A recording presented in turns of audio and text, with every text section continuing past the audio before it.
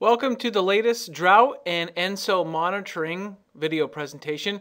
We'll take a look at current conditions and provide an outlook for this coming year. This is Alex Tardy, meteorologist here at National Weather Service in San Diego. The first thing we're going to look at is how warm it's been across our region. We know it's been dry. Here are some of the numbers in the upper left for San Diego, Riverside, and Santa Ana. But take a look at temperatures. San Diego is the 9th warmest as of March 15th. Riverside 3rd and 1st warmest winter period since October 1st for John Wayne, Santa Ana. How does this look on a map? Temperature departure from normal since October 1st, or the start of the wet season. You can see all of California is at least 2 to 4 degrees above normal, especially on the coast where a couple areas are approaching 5 degrees above normal in southwest California. This is an average of high and low temperatures. How about across the country? We hear about the polar vortex that has brought unusually cold winter conditions. Well, from December through February, that was the case.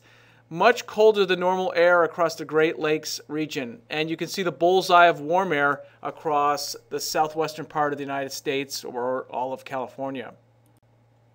What's causing this? Departure from normal. This is the jet stream.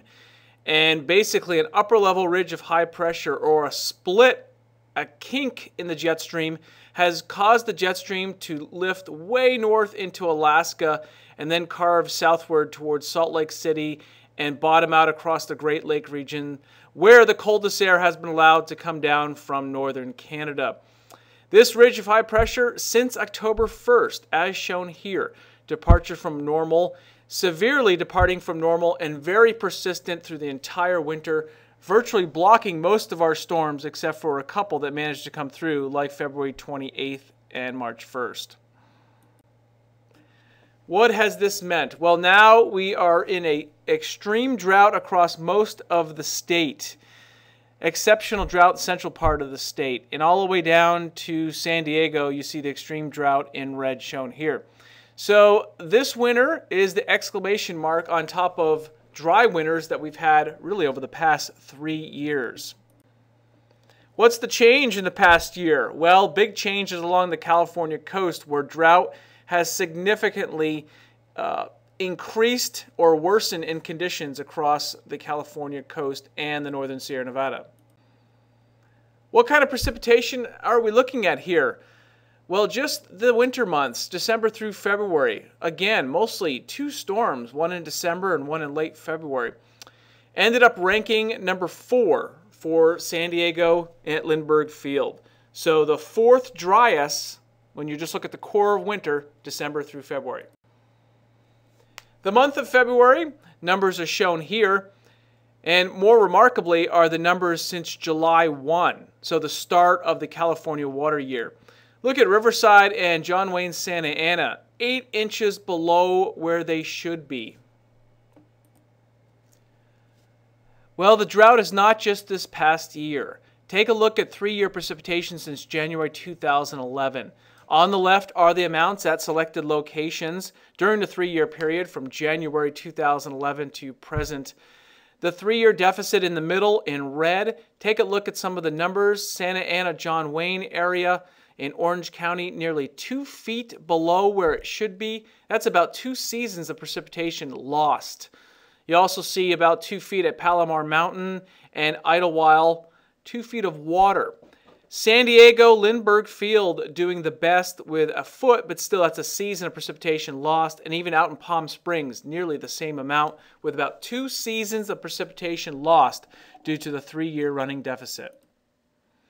All right, what has this meant, this lack of precipitation this year for snowpack in the critical regions of Northern California in the Sierra Nevada?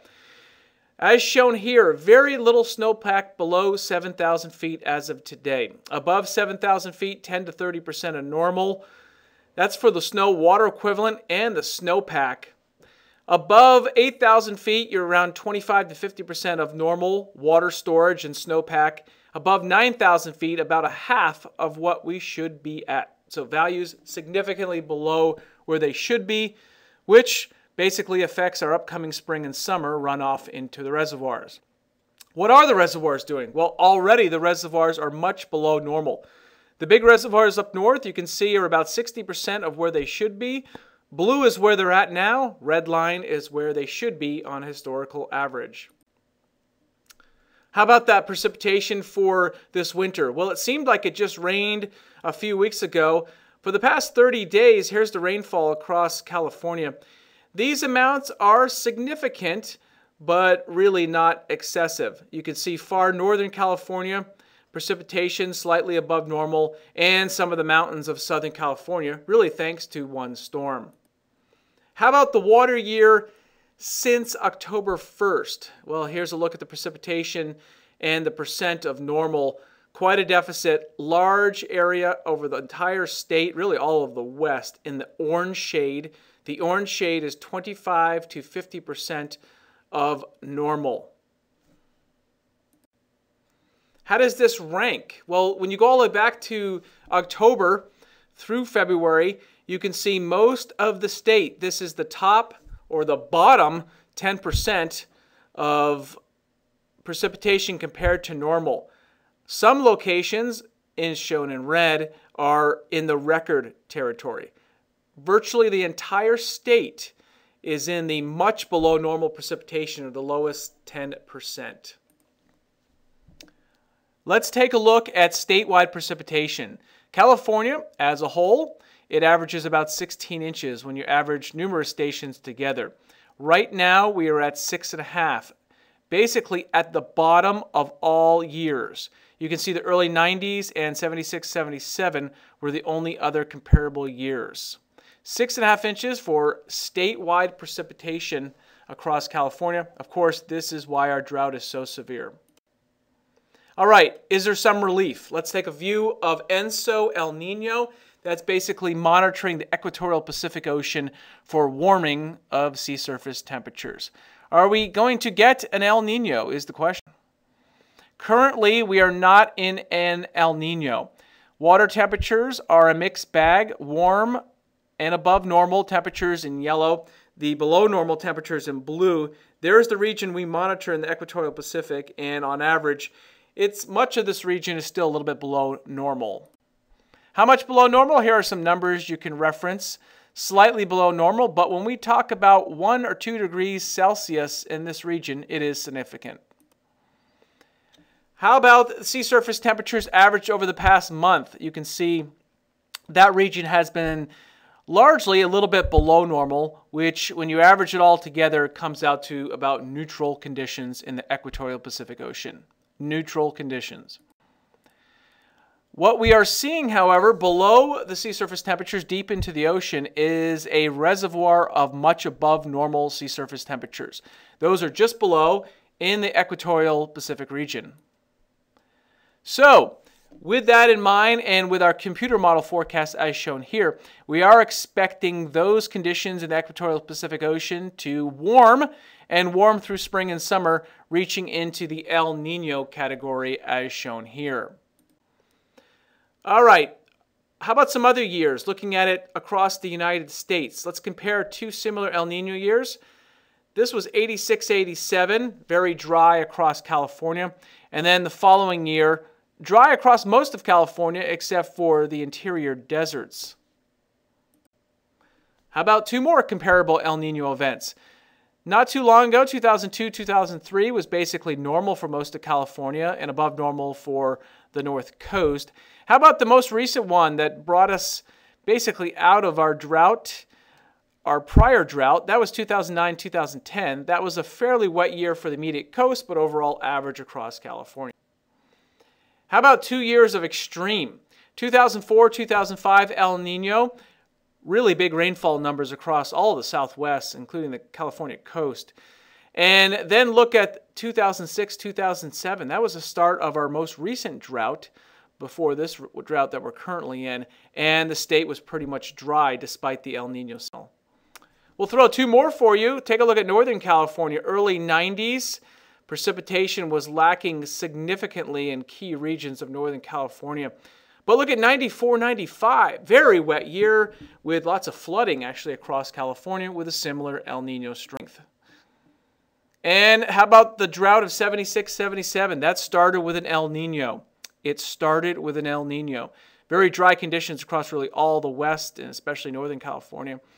Then the following year, similar El Nino signal was in place with warm water temperatures. And look how wet California was, and most wet Southern California. We take a look at another year here, 1968 to 69 El Nino, and we can see California was very wet that year. But the following year, with similar conditions in the equatorial Pacific Ocean, most of the state ended up being dry when you average it together. All right, why do we call El Nino wet then? Well, there are years where classic strong El Ninos have delivered significant precipitation to California, all of the state, and really most of Texas and into Florida, as shown here. These are picking on some of the big El Ninos, 82, 83, 97, 98. What happens when we remove a couple big El Ninos like 82, 83, 97, 98? Well, what we see on the left is all of them included, and then on the right we see 2/3 of the state ends up becoming on the dry side as the dry spreads south, and the remaining signal is far southern California and into southern Texas and Florida, where the jet stream was tracking in those El Nino patterns. What's our outlook then coming up for the next week or so? Well, there is a chance of some precipitation for California. We see it shown here for the middle of next week as the jet stream takes a dip. Should be above normal precipitation for that period in far northern California from about I-80 northward.